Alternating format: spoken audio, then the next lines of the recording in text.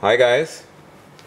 So today let's try to apply what we've learned so far to interest rate models.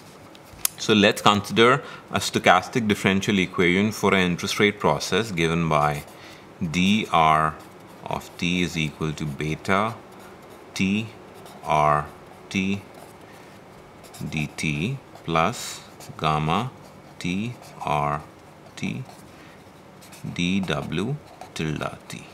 Okay, so we have a risk neutral measure given by p tilde, and under p tilde, w tilde of t basically is a Brownian motion, and the discounted value of all assets are a martingale.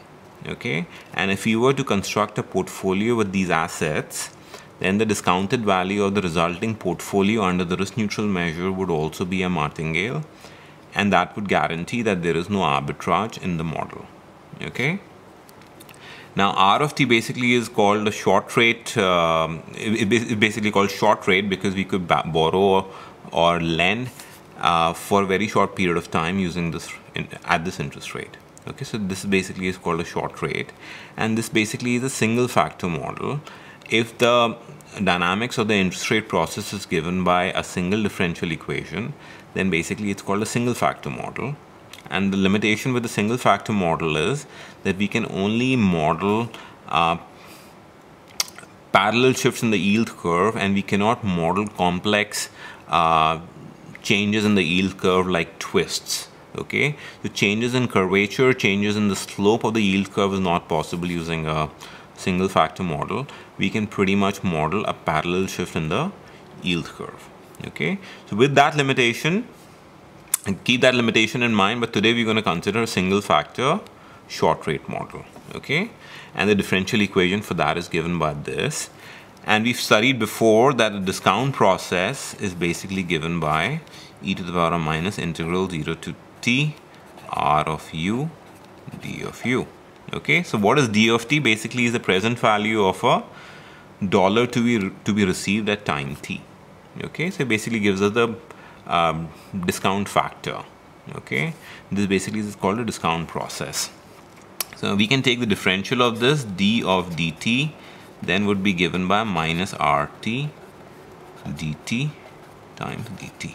Okay, so this also we've seen many times before, so I'm not just a simple differential of this. Okay, and this is what we're going to get. And right now what we want to do is we want to basically find out the price of a zero coupon bond. Okay, so what is a zero coupon bond? We already know what a zero coupon bond is. So if you basically are standing at time small t and we have time capital T, and let's assume that the zero coupon bond matures at time capital T, then we basically get the face value back at time capital T. Let's assume that the zero coupon bond has a face value of $1. So we'll get $1 at time capital T, which is the face value, and we need to find the value of the zero coupon bond at time small t, which is given by this notation. Okay, and since it's a zero coupon bond, it doesn't pay any coupon in between time small t and capital T. Okay, it's a very simple instrument. Now what we want to do is we want to basically figure out what is the price of this zero coupon bond today, and we can do that using the risk neutral pricing formula.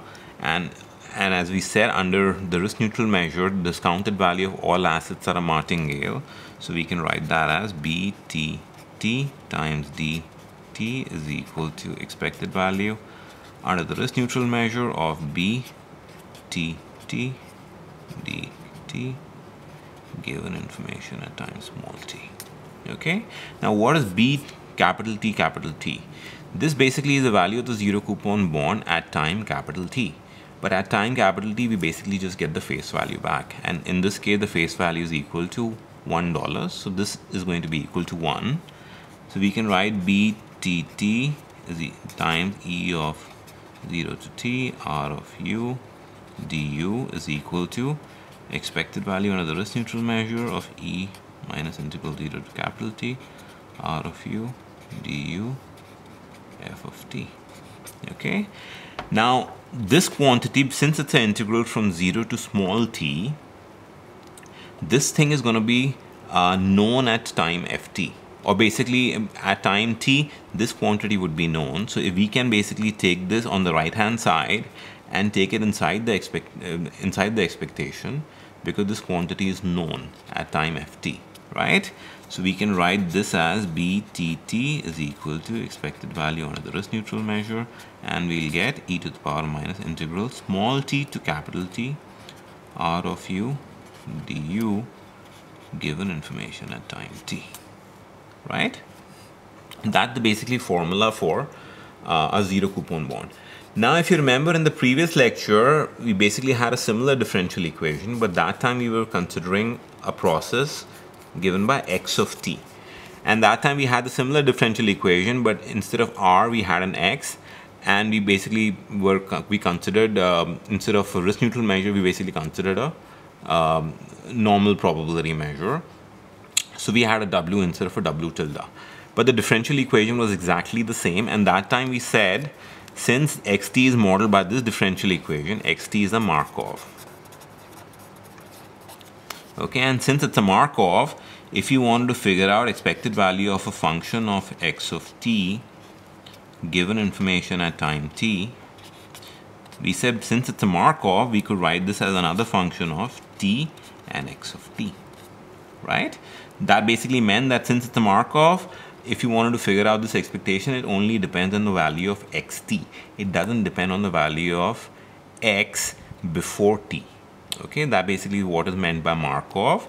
Similarly, we have a similar differential equation this time when we're modeling the short rate.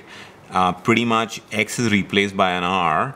So using the same logic as what we talked about in the previous lecture, we would see that r basically is a Markov as well. So r of t is also a Markov. And if r of t is a Markov, then this expectation can be written as a function of time and r of t. Okay? If you compare this expectation to this expectation, here we had a function of x of t. Here we have this integral going from t to capital T. But this integral basically would basically just evaluate to a function of rt, okay, because this doesn't depend on the value of r before time t. The only dependence on r before time t is at rt, okay. So this basically is a Markov as well, and we can write this bond, the value of this bond, as a function of time and r of t, very similar to the previous lecture. Okay, because this is also a Markov, this was also a Markov. Here we could write it as a function of g, as a function of t and x of t. Here, using the same argument, because it's a Markov, and this depends only on r of t, not values of r before time t, we can write this as a function of time and rt. Okay? So hopefully this was clear why we are writing this as a function of time and r of t, because it's a Markov and it doesn't depend on the values of r before time small t. Okay, it only depends on rt. Great. So now the next thing we need to do is if you remember from the previous lecture, we said if you want to figure out what is the partial differential equation that satisfies this function, we basically need to find a martingale. We need to take the differential of the martingale, and we need to equate the dt term equals to 0. So that's what we're going to do. We know that this basically is a martingale. Discounted value of a zero coupon bond is a martingale. So let's take the differential of this, take the dt term, equate it to 0, and we'll get our partial differential equation. So let's do that.